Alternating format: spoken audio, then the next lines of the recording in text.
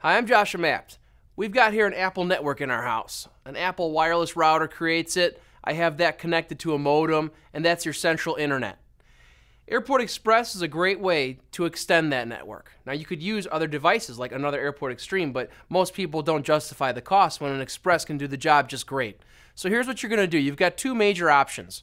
Number one, and this is the absolute guarantee that your internet is going to be rocking and rolling across your house. You're going to have this in one house. And here's the hard part.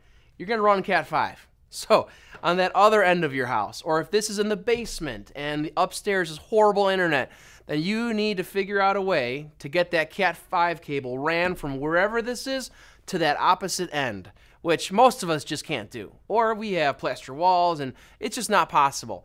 In those scenarios, you could just give up and go with the next thing we'll talk about, which is extending it wirelessly.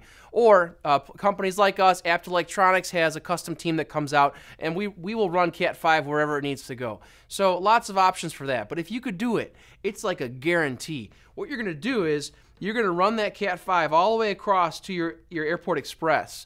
And that's going to be located somewhere that has like dead internet or really weak signals. And now you're not going to choose the extend option, because extending a network is extending it wirelessly using an Express. So don't choose that feature.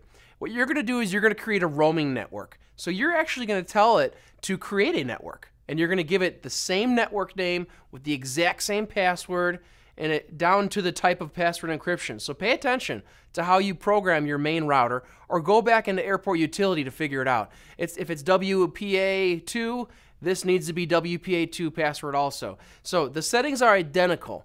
The only catch is it needs to be in bridge mode. Okay, so when this is in bridge mode, that means it's not functioning as a router.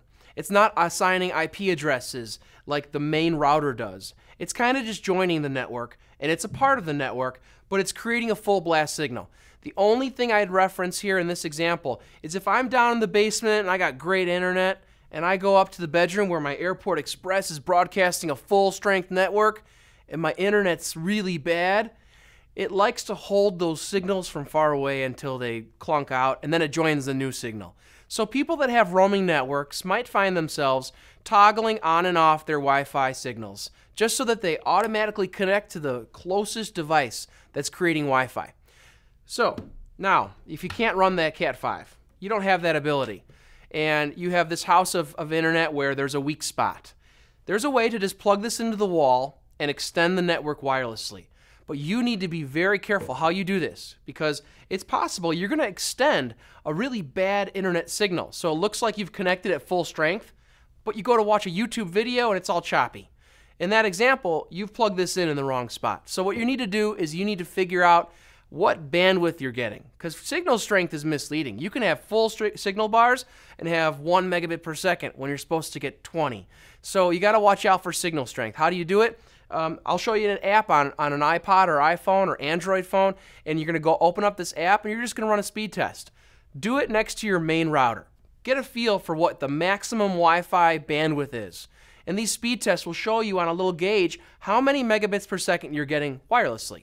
Then you're going to walk to that spot that's horrible in your house, and you're probably going to see, oh man, I used to get 20 downstairs and now I'm getting 0.02 megabits per second. I have bad internet. The goal, find the location between the bad spot and your main router that still has a really good signal. If I'm getting like 20 megabits per second in my basement, in my first floor, other side catches 10 megabits per second, still good internet. Anything around 10 or above is pretty decent. I could plug this in on that first floor other end because I know I am extending 10 megabits per second. So with doing that, you're pretty safe. If that other location has 1 megabit per second and I extend the range of that signal, well, you're not sending out a signal with lots of bandwidth. You're sending out a great signal that things have full signal strength, but they're getting 1 or less megabit per second. So be careful where you plug in your wireless Airport Express to extend any Extreme. And you're really only doing this all with extending wirelessly with an Extreme router or with a time capsule. So those are a couple great ways for you to extend your wireless internet in your house. That way you could really make use of that full bandwidth you're getting. And feel free to use those apps around your house backyard to figure out where you have your weak spots. Apt Electronics has a great level of support for Apple routers. We've got technicians that work in our building in Glenville, Illinois, to take your call if you need some help. If you have any other questions or concerns, let's hear some comments. Love to hear some feedback, and while you're here, subscribe to our YouTube channel.